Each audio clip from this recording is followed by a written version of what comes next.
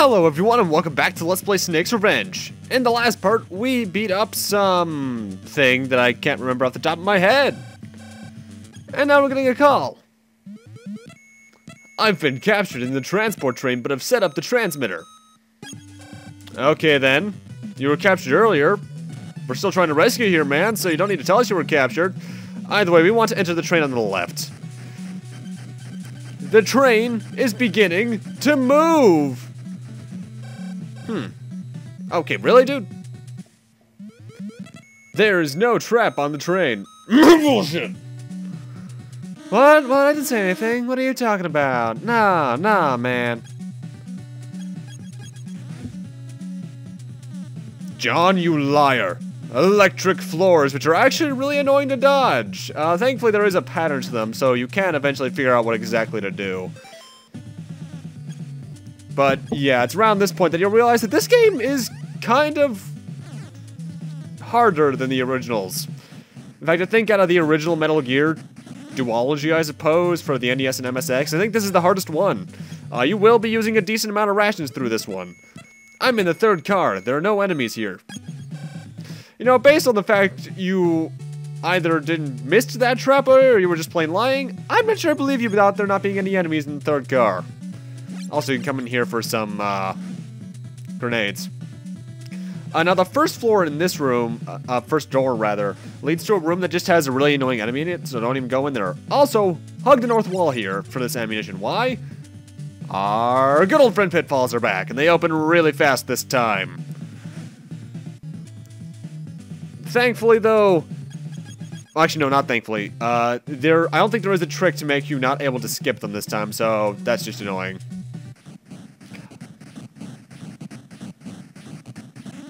Either way, we want to head up into the third car. And in this room, we got an X-ray camera. Or was this the fourth car? I lose count of these pretty quickly. This is car number 4. Keep in mind the previous car I was in, the final room that got me into the coupling room between this car and the last. Wait, no, never mind. I'm confused. Too many trains look the same. Keep in mind that room for later. I'll be cutting back to it. Because we couldn't enter that door yet. And good lord, I'm surprised I managed to get through here only getting hit that once. Also, hey look, differently designed guards. Yeah, that's one thing I actually like about this game compared to Metal Gear 1 on the NES and MSX. Guards actually look different the farther the different areas you go into. Jump off the coupler between cars when the train stops. By the way, I should mention, when the train is moving, you might have noticed the coupler rooms, how they were swiveling. That's like the bridges back in Metal Gear 1, both versions. If you fall off, it's instant death. Hug the southern wall here, because there's another pitfall in this room for key card number 4. The one thing I actually have to say thinking about it, Metal Gear 2, no, Snake's Revenge, rather, has probably some of the best environment variety between the original Metal Gears. Because Metal Gear 1 on both NES and MSX, it was pretty much all the same stuff throughout. Don't shoot! I don't know anything! I don't believe you. Truth gas, away! Don't shoot! I don't know anything! Then how low ranked are you? I'm not sure if that was a glitch or something I forgot to translate there, like they accidentally pasted the line twice in. But he tells you nothing new, I'm not even sure if that counts towards your ranking. So that's kind of stupid. Either way, here I am forgetting which key card got me into this room. And now we're back in the previous train car like I said we would. Now key card 4, we can enter here. Hey, there's John. Quickly, release my rope. Be careful, by the way. Pitfall right there. And also be careful because you don't want to be at low health here. I'll just say that much. And get either grenades or the remote control missile out! I am not John Turner. I'm a spy. I'm shocked you got so far. Now prepare to die. The spy here is one of the most god dang it bosses, because if you're at 1 health, he kills you. Like if you're 2 health, he kills you. Ways you can go about this fight is that first off, he lays claymores and explodes them. depending on where you are in relation to them. Dodging them is kind of tricky, so be careful. You can either throw grenades at his face from right next to the pitfall, or go the remote-controlled missile strategy, which is much more preferable. Each one of those claymores does about 2 or 3 damage, I forget how much, but either way, you're going to want to be prepared. Because, honestly, he is the hardest boss probably in the game that I can remember off the top of my head. A lot of the bosses in this game don't really leave much of an impression, though, so there's probably a reason for that. And for beating him, we get powered armor. I was about to say powerized armor. Now, you might think that's like the body armor from the original Metal Gear that doubles your defense. No, it is for something else entirely. The train seems to have stopped. And like the prisoner of war we rescued earlier said, we can now jump off of the train now that it's stopped. So let's do that, because I don't want to be here anymore, even though I really like the music here. Wow, it's eerily quiet. Oh, hello there, transceiver.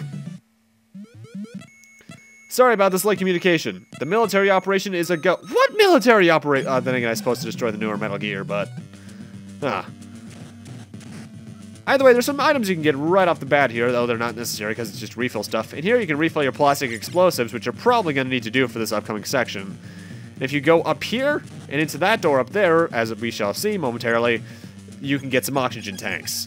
Though I'm already maxed out, so I don't know why I try to go for more. Though I suppose at the end of the part I am another rank higher, so you could feasibly come back here. Spoiler alert, we're going to rank up later this part. Not that it really matters in a game with basically no real plot. Well, they try to say they have a plot, but it really doesn't. Anyway, see that boulder there? I know that looks more like something you could bomb, but no, it's actually a boulder. That's what you need the power armor for. You hug up against it, and eventually it'll start being pushed. And you're gonna want your plastic explosives out, because a lot of the areas in this, in these walls in these areas are destructible with the plastic explosive. Be careful with your timing, though, because the moment you do that, the alarm is triggered. So, you need to be really good at what you're doing here, otherwise you could get raided pretty easily. Thankfully, in rooms where there are boulders, I don't think soldiers can spawn. And up here we get another prisoner of war. Thanks for your help.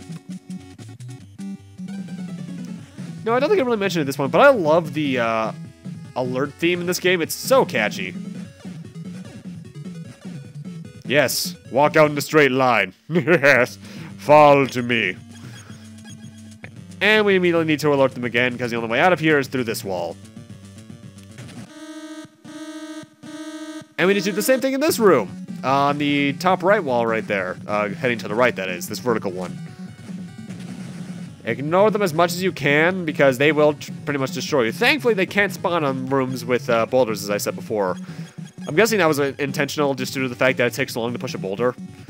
And we want to head north, because up here we get a telescope. Those are binoculars. Snake. You alright there, buddy? You're getting the names of things wrong. Either way, we want to push the lower boulder to the right so we can head south first. So let's do that. Ah, Chris Redfield before Chris Redfield. And now we're back on this screen, but we can actually head to the right now with Car 2. For, get this, a prisoner of war. Thanks for your help.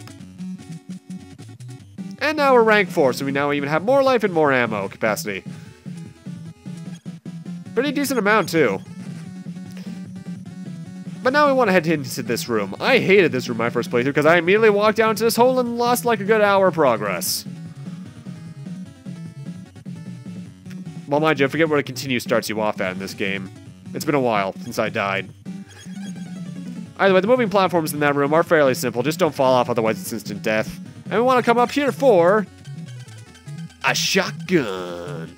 I'd find that clip of Resident Evil 1 with the I got a shotgun thing, but I actually had trouble looking for that even when I did Resident Evil. In fact, there's a reason it didn't show up. I don't know why I had so much trouble looking for it, but I did.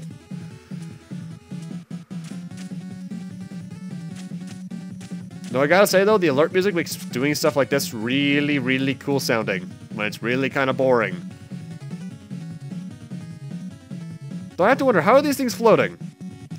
Are we supposed to be, like, pallets on oil or something? I don't know.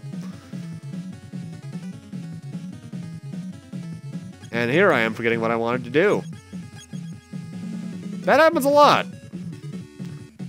Anyway, in this room, we want to blow up the vertical walls, because that's how we get to the south.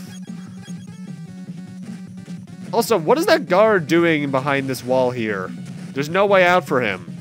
He's literally just trapped in a walled-off area. Is that solitary or something? Why'd they give him a gun? For suicide? That's actually kind of morbid, and would make sense given the Metal Gear franchise universe. Well, I'd say that, but this isn't canon. Womp womp. Okay, and they're a team called Optic Lens. The binoculars have 3 names. That's stupid. Either way, in this room, we want to head to the door on the left. We can enter. Well, no, we can't open the door on the right yet. And you can restock your claymores in here if you need them. I don't, but you might. And now I want to go back out here, and you might be wondering where do we go from here. See those sandbags in the top right? Blow them up. In whatever way you see fit. I prefer to use plastic explosives because I have so many of them. But if you want to blow them up with an over-the-top missile, go right ahead. If only you could do that in Metal Gear 5. Because that would make some things enormously easier. But no, somehow not even a tank shell can blow them up. Either way, the alert immediately gets cancelled because we're in a side-scrolling section. And this is the one where I really recommend you start crawling on the ground to avoid enemy sight, because a lot of them are, as you can see here, right in front of you and will see you immediately.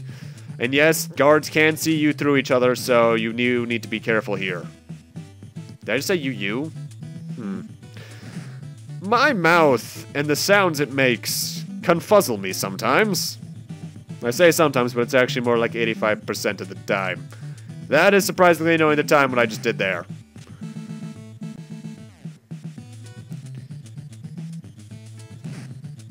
You know, while I give out how this works from a gameplay perspective, from a realistic perspective, this makes no sense. This camera should be able to see me from the next room over, because that's how cameras work. They don't just see 5 feet in front of them. They do have blind spots, like, you know, below and behind, but still, that's kind of stupid. Oh, I hate this room. The timing to do what I just did here is very specific.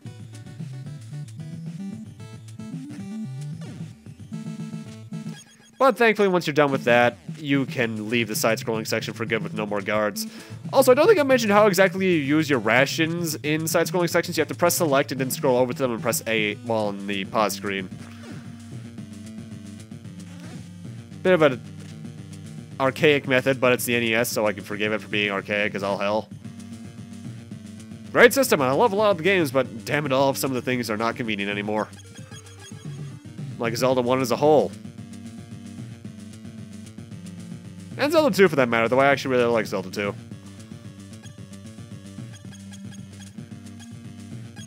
Either way, we want to head, get this, west. Ooh, transceiver, who we got? You can reach me at main base. I have some important information. Oh, at the main base. I accidentally made a typo of it to my own.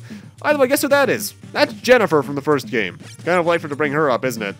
But with that, I'm going to end this off here. Thank you guys for watching, and in part 4, we'll be continuing on in this second imprisonment camp. See you guys then.